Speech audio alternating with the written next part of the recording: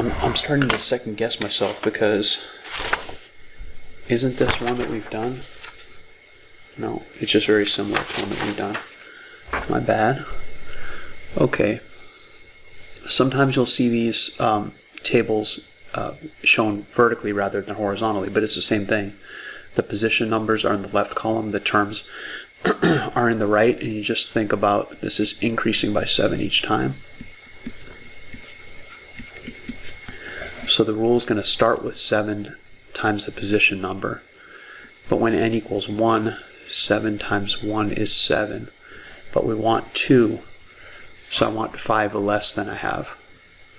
So here we're subtracting 5 to make the rule work. 7n minus 5, and then you test it with another value of n.